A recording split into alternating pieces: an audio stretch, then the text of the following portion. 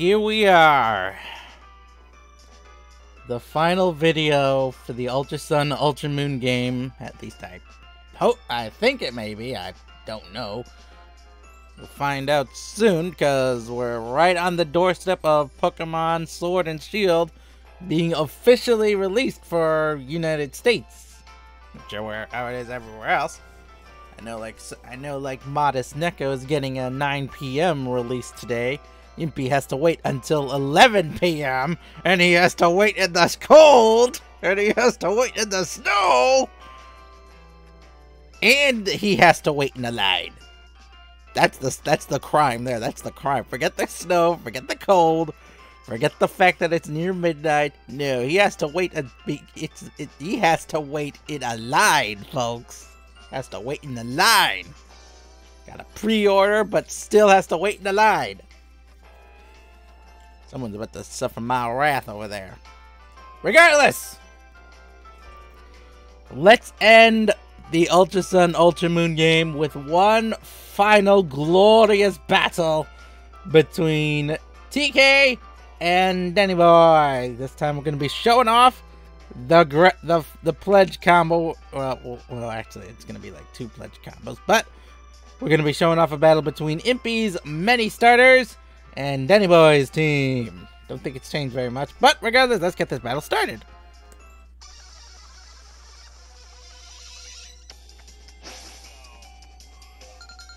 One last glorious charge. Alright, I'm gonna start this off with Kimberly and Tadakatsu. And Danny Boy is gonna be leading off with Garchomp and Tyranitar. Now, Tyranitar is going to be setting up Sand Stream. This is going to actually kick in Garchomp's ability if it's using the Sand Veil. But I'm going to go for the grass, or for the Fire Pledge, Water Pledge combo attack. Thankfully, Kimberly was faster, so she was able to go first. And I did not get the KO off on the Garchomp. I barely avoided the Garchomp KO, despite the fact that, Tadakatsu was a Water type. So got the stab boost, and despite the fact that I got, a life orb, I did not get the KO off on the Garchomp. Thus, Garchomp here survives the attack, gets to go for the Rockinium Z move. Gonna be smashing poor Kimberly with a giant rock. Rest in pepperoni, my Delphox. Oh my goodness. Even if she had a Focus Sash, she would not have survived. Stone Edge comes out, misses Tadakatsu, and he's like, oh, good, thank goodness. Now, Diana is coming out to play, and this is where Impy shines his brightest. Gonna go for the Grass Pledge, Water Pledge combo attack here. Not able to get the stab boost off, but I still have the Life Orb damage. Just gonna finish off the Garchomp. Not gonna let it get another attack off. Swamp now envelops the opposing sides of the field, so now I've got the rainbow on my side, so now all my effects are doubled. Got the Swamp on his side of the field, so his speed is decreased by 50%. And unfortunately, I'm going to lose Diana here, thanks to the Focus Sash, and thanks to the Sandstorm damage, so Rusted Pepperoni my superior. 2 Pokemon for 1. Not a good trade for Impy. Not a good trade.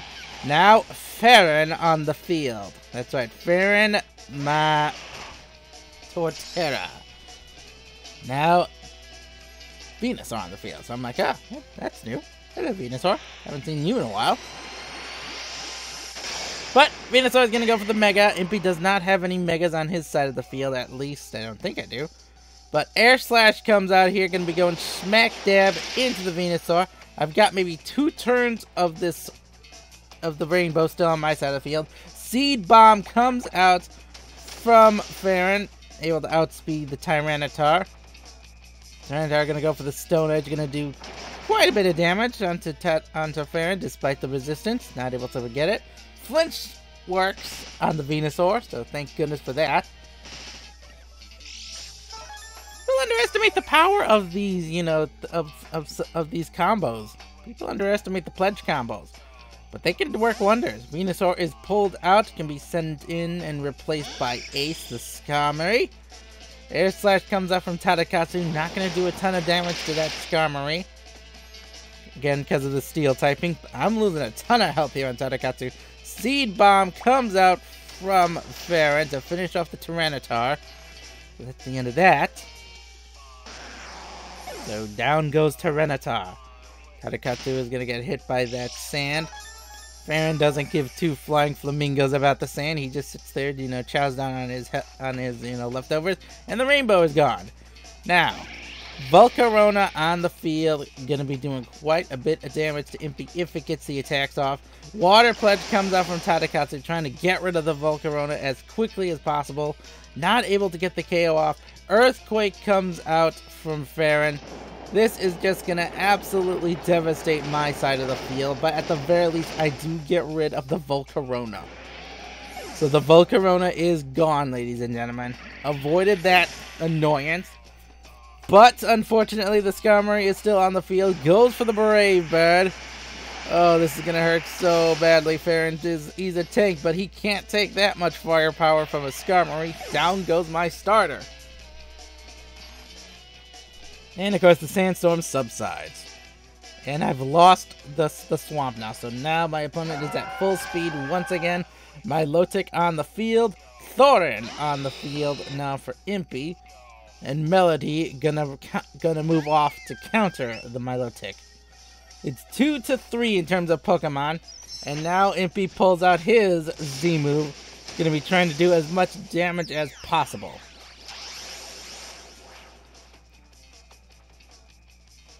Now, obviously, I don't do any attacks here. I just go for the Z bulk up to try to get some defensive power going.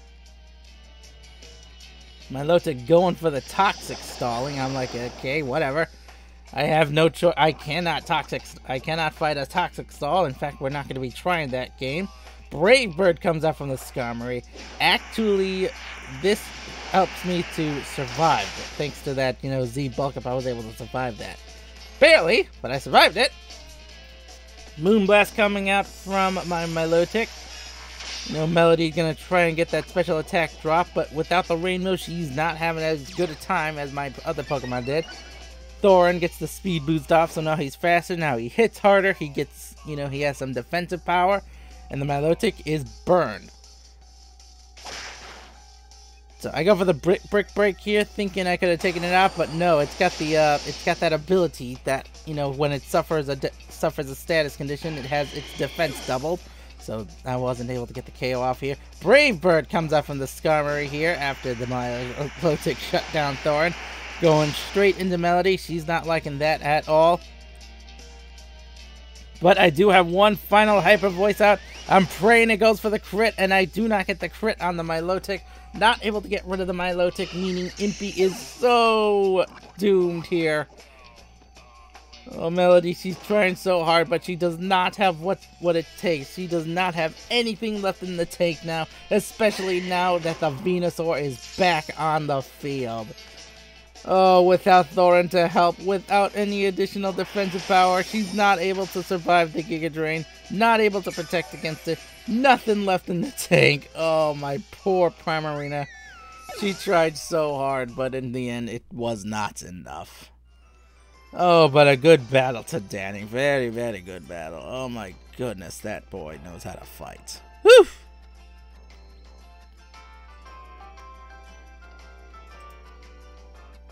So, yeah.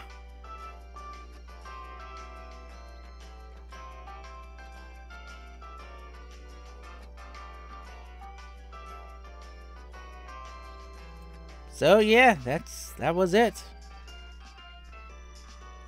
Feels weird, going into a new generation game. It feels like only last year that, for some, I don't know why. I mean, Sun and Moon I think came out like 2-3 years ago, but it feels like it was last year that Sun and Moon came out. Not talking about Ultra Sun, Ultra Moon. No, it feels like only last year that we were just starting down this battle in Alola. Now here we are, about to go to Galar. Press F to pay respects to Ultra Sun, Ultra Moon, and press F to pay respects to Alola. But until then, I'll see you tacticians in the next game! Off to Galar we go! Oh, wait. One last time, I know you can't see me doing it, but Alola! I'm taking in what I can get, but I can't find the answers yet. Head underwater, slow my mind. I hold my breath until I'm found.